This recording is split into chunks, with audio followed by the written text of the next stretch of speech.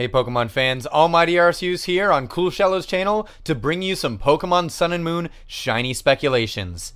Cool Shallow's going to be running this with his artwork, but he's going to have different Poketubers narrate for each episode. I got the first one, and the first episode we got up is some shiny starters.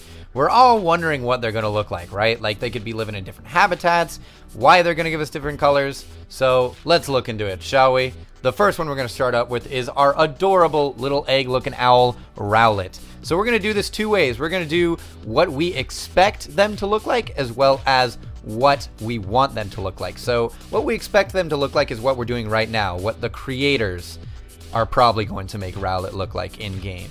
So for this, we expect some kind of green, mint, shamrock-looking feathers, something that's very light, with a kind of blue, teal, green bow tie, something that's relatively simple. Still looks pretty adorable. Kind of looks like a shamrock shake to me. I think it kind of looks like a McDonald's shamrock shake. But I think it's pretty cute, but Cool Shallow thinks we can do better. He's got a better idea for us, so we're going to hook that up right now. We've got a Rowlet with some really nice looking dark brown feathers and some deep green kind of grass looking bow tie, something that's a little bit less like the mint teal green that he had started before, and something more along the lines of something that's very naturey, kind of like he's living within a tree itself. So it blends in pretty well for his habitat, I think, because you expect owls to be in those little hidey holes in trees, and so he has a very kind of tree-like color with a very leaf-oriented looking bow tie right there, which is exactly how he would blend in the real environment that he lives in. So coming up next, we got Litten, and there's two different ways, again, that we expect them to look. So how we expect them to look in game is going to be something that kind of looks like an inverted tiger colors, with some darker colors as the base with an orange for stripes. So we're going to have orange irises, orange accents, that little cross thingy on the top of his head, and his stripes around are all going to look like a nice tiger orange. And the backbone of his body is going to be like a dark brown, something that looks a little bit more like a cat, more liony, you know, something that you would find in the wild. And this could blend in maybe in some of the more volcanic regions of Alola, somewhere that is kind of hot and arid. It matches a lot with the lava. I don't know if there's going to be any desert areas, but if there are, he'll also blend in pretty well in a desert area. And that would be a good kind of shiny, but we think they can do better. So here comes Cool Shallow's interpretation. He thinks, you know, we need to have something that is a little bit more outlandish, something that's a little bit cooler and more striking, something that's not just a color swap for a habitat. So why not give him some flashing accents? Why not give him some nice yellow colors? Keep that dark black, because that dark black's a good base, and give him some nice cherry red eyes to keep him look a little bit menacing. So here we are with that final form.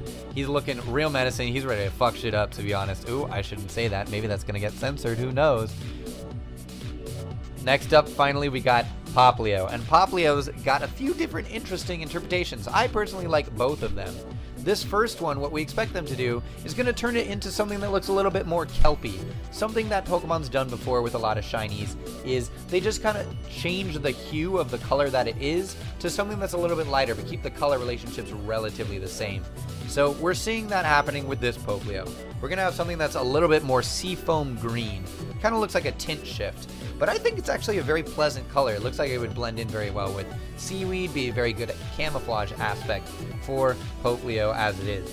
So there it is. Looks pretty similar, pretty nice. It's nothing really to complain about. But I agree with Cool Shallow on this one. They can totally do better than that.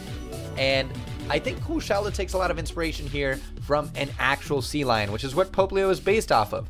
He uses like an actual dark brown, which is the color that sea lions are in real life, and makes it look more animal-like, as if it were an animal that existed. It still has that clown nose that's cute and adorable, but the solid parts of its body look a lot more sea lion-like, like an actual sea lion. You have that nice little gray-brown shade going on, with a little bit of color swap in the nose as well, to something that's a little bit more orangey pink, and a nice dark accent in the little frills that it has around its neck.